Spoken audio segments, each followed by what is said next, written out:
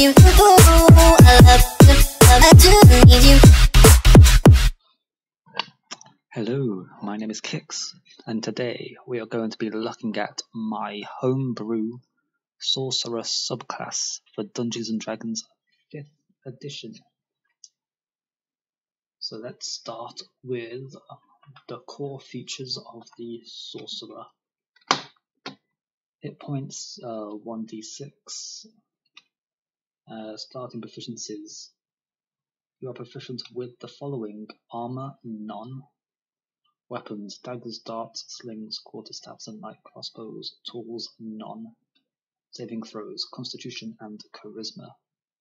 And skills: you get to choose 2 from Arcana, Deception, Insight, Intimidation, Persuasion, and Religion. Starting equipment: you start with a light crossbow and 20 bolts, or any simple weapon. You get a component pouch or an arcane focus. You get a Dungeoneer's pack or an Explorer's pack, and you get 2 daggers. So let's start with level 1. Level 1, you get spellcasting. An event in your past or in the life of a parent or ancestor left an indelible mark on you, infusing you with arcane magic. This font of magic, whatever its origin, fuels your spells. See Chapter 10 for the general rules of spellcasting and Chapter 11 for the Sorcerer spell list. Cantrips. At first level, you know 4 cantrips of your choice on the Sorcerer spell list. Learn an additional Sorcerer cantrip of your choice at 4th level and another at 10th level. Sorcerer table shows how many spell slots you have. Blah blah blah. You know about spell slots. You know 2 first level spell slots of spells of your choice from the Sorcerer spell list. You learn an additional Sorcerer spell of your choice at each level except 12, 14, 16, 18, 19, and 20. When you gain a level in this class, you can choose one of the Sorcerer spells you know and replace it with another. Your spellcasting ability is Charisma, and you can use a spellcasting focus. And then your Sorceress origin. Choose a Sorceress origin. Your choice grants you features when you choose it at 1st level and again at 6th, 14th, and 18th level. So my subclass is the Sorceress origin, Mimic Mage. So at 1st level, you gain the ability Spell Mimicry. A Mimic Mage intuitively understands how to cast spells from experiencing their effects. When a spell is cast on you that does not require a saving throw, and you can see the caster, you may choose to make a Charisma check, DC 15 plus spell level. If you succeed the check, you learn how to cast the spell until you complete a long rest. When a spell that requires a saving throw is cast on you, you may change the saving throw required to a Charisma save. If you succeed, you learn how to cast a spell until you complete a long rest. But if you fail, you overstress your mind and you take psychic damage equal to twice the spell's level plus the damage you would have normally taken. Note that learning a spell through the use of this feature does not necessarily mean you can cast it immediately. At 1st level, Mimic Mage can learn Fireball if he is hit by it and passes the Charisma save, but he will not be able to cast it until he reaches 5th level and gains 3rd level spell slots. You can use this feature a number of times per long rest equal to your Charisma modifier.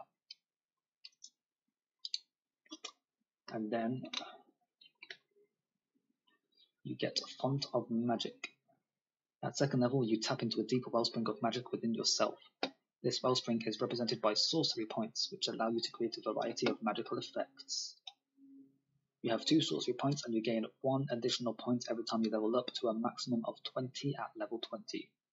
You can never have more sorcery points than shown on the table for your level. You regain all spent sorcery points when you finish a long rest.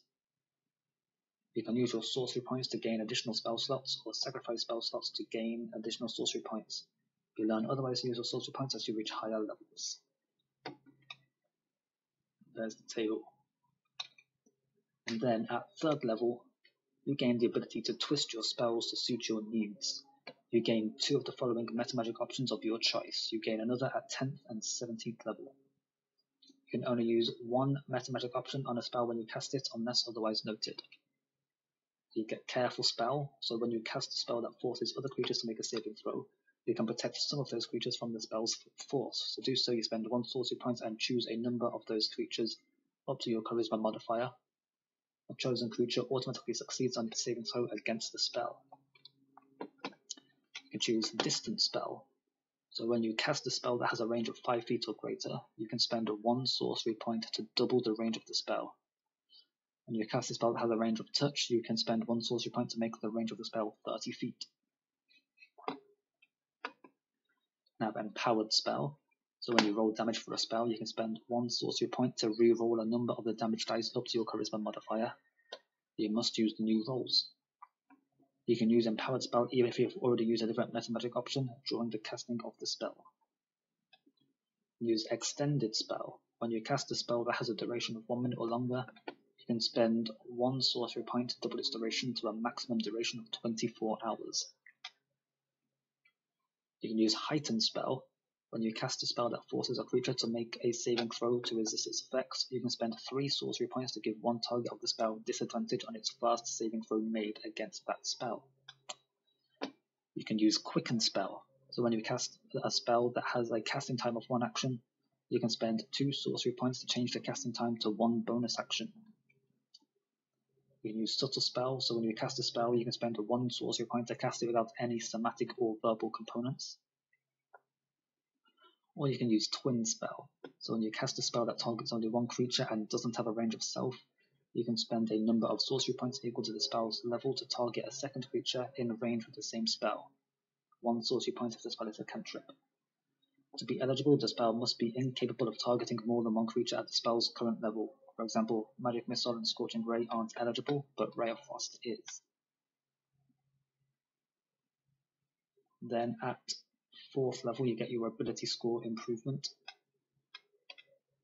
And at 20th level, you get Sorcerer's Restoration, so you regain 4 expended sorcery points whenever you finish a short rest. And that's pretty much all they get. Everything else is Sorcerer's Origin features. So, at 6th level, your Spell Mimicry ability allows you to learn a spell that was not directed at you. Whenever a spell is cast within 60 feet of you and you can see the caster, you may make a Charisma check with a DC of 15 plus the spell level. On a success, you learn how to cast the spell until you complete a long rest. On a fail, you take psychic damage equal to twice the spell level. This counts as a use of the Spell Mimicry ability. Then there's Elemental Transformation. Starting at 14th level, when you see a creature within 60 feet of you cast a spell that deals fire, cold, lightning, thunder, or force damage, you may expend a sorcery point to change the type of damage dealt to fire, cold, lightning, thunder, or force damage. And finally, Know You. Beginning at 18th level, you may use your reaction and expend 5 sorcery points to counter a spell cast by another creature you can see. When the spell is cast, make a Charisma check DC 15 for the spell level. On a success, the spell is cast by you instead. On a fail, the spell is cast as normal. Spells cast with this feature do not use a spell slot. Instead, the person who originally cast a spell uses their spell slot. And again, this counts as the use of the Spell Mimicry ability. And that is my new subclass for Sorcerer. The link to the Google Doc will be in the description below. So you can use it in your campaign if you want to as well. I've been Kix. Thank you for watching. I'll see you next time. Goodbye.